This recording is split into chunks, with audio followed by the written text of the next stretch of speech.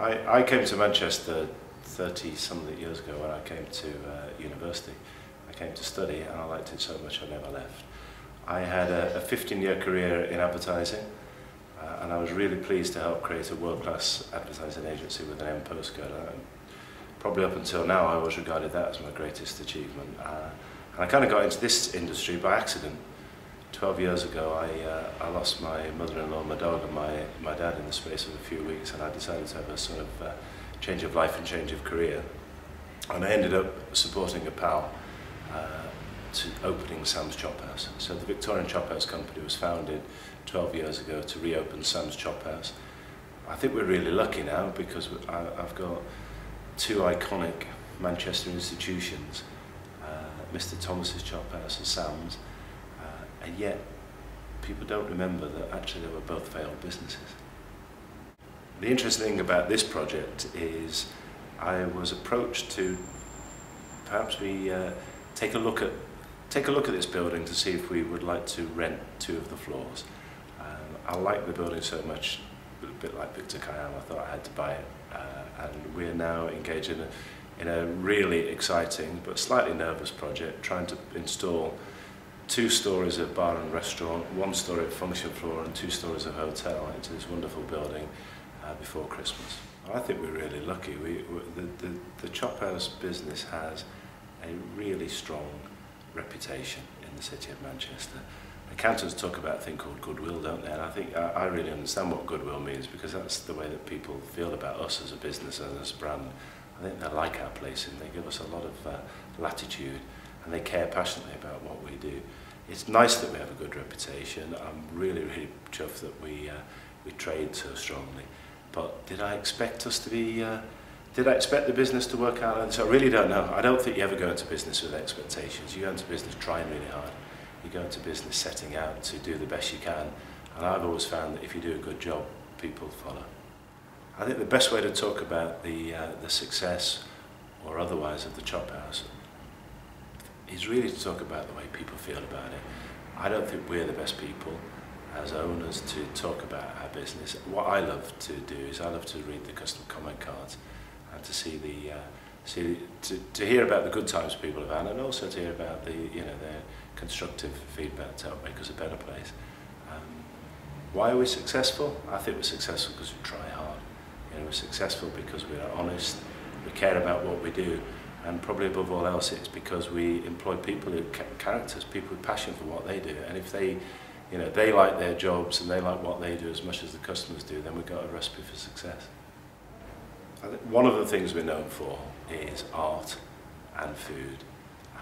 And people often ask me questions about why we do it, is there a link? And there are famous restaurants around the world, La Colombe d'Or and Saint Paul de Vence, where struggling artists paid for their food with paintings.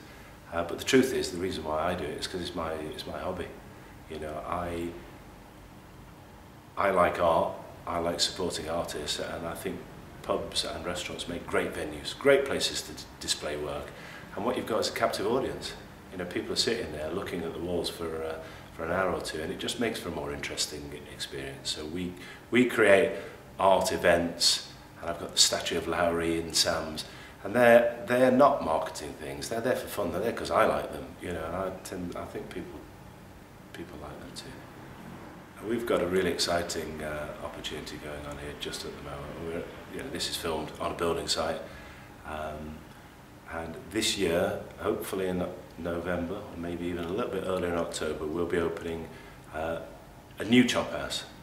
I'm lucky to have 2 Sam's and Tom's. Those are ones that in some sense we inherited because they're established businesses. And what we're trying to create here is another iconic place, another place that becomes in time a Manchester institution, another place that is completely linked with the fabric of the city. And we've got 10 weeks now to complete the building job. So we will have, in the end, we'll have a restaurant with 70 covers in what used to be a grain store and a warehouse space. That'd be quite an interesting loft conversion type feel. Here where I'm sitting now will be an 80 cover brasserie bar, so it'll be Chop House classic type food. Outside, hopefully, we'll have 50 covers in the square facing the town hall, so it'll help to transform the civic space into something that we can all be proud of for our city. And then the other really exciting bit is on the first floor here. There'll be a 20-seater boardroom which will provide private dining and business space, and we'll also have an 80 to 100-seater venue, the Memorial Hall, which will be available for business meetings, private parties, functions, weddings. And that weddings part is the lead into the next stage of the job, because next year we'll be opening a boutique hotel with 8 top end of the market luxury suites, trying to create a home from home for people who want to be in the heart of the city. I'm really, really excited about this building. This, for me, has always been one of Manchester's prettiest buildings. You know, everybody's got their top 10 or their top 5, and I think most people would have this in one of those lists. It's just such a fantastic location. You know, I pinch myself, I'm sitting here now, owning a little bit of the Town Hall Square in Manchester. We're right in the civic heart of the city. We're in a wonderful space, and actually the other bit that really excites me, this is a slight regeneration project. The building's been empty for 10 years. It's far too good a building, far too great a location to be empty, you know, like a smile with a tooth missing or something like that. And I think the thing that really excites me above all else is just creating something in such a great spot. I just love doing business in Manchester. This is a business-friendly city.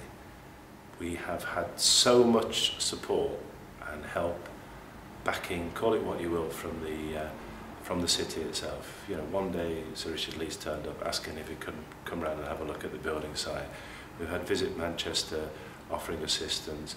We've had so many people trying to help us to create something, because I think there's a recognition on the part of the city that it's a tough job being in business in this economy. It's a tough job trying to create new things, and I think it's a very commercial town hall, a very commercial town hall, and they try their best to help people to create jobs, and that's what, you know, that's what this is all about. There's a lot of investment going on in the building site here, and we're employing people doing that, but in the end there'll be 50, 60, 70 jobs created out of this building, and that's, you know, something that's good for all of us. As a business, it's part of our philosophy to buy local wherever we can, but the reality is, in terms of local produce, that's driven by your commitment to food. What we do is we create all the meals cooked to order from fresh local ingredients, bought from people that we know personally, who preferably a little bit mad. You know, what we mean about that, we're looking for people who've got a passion for what they do. You know, all of our suppliers are local. We know all of them, and I think that's part of running a business, a joined-up business, where we all share the same commitment, the same passion. You talk about Reg Johnson, for instance, and his poultry. He is passionate about what he does. We're passionate about what we do. And I think the connection between that type of thinking is easy. You can talk about food miles, you can talk about all the sort of marketing baloney, but the reality is we try to make good, honest food from ingredients that come from around here. And we're showing off what we do, the best of the Northwest. People often ask me what's next for the business, and I think, to be honest, when you're working in this type of business environment, there isn't a train timetable. We don't know, you know, when the 423 is going to pull out into venue number 5, but I think one thing that is pretty clear to me is creating restaurants with rooms and getting into individual hotels is something that I'm really personally passionate about. I think maybe it's an age thing. It may be just that I've got to the age where I think about where I'm going to sleep as well as where I'm going to drink, but I am really personally excited by working with beautiful buildings as well, and I think that this may create a model, as people talk about it. This is maybe the new model for the Chop House Company, that we'll look for boutique hotels, great venues, great locations where we can do something that's showing the best of British. You know, we're selling British food, British beers, local produce, and doing that in great local buildings it seems to me it's a nice business to be in.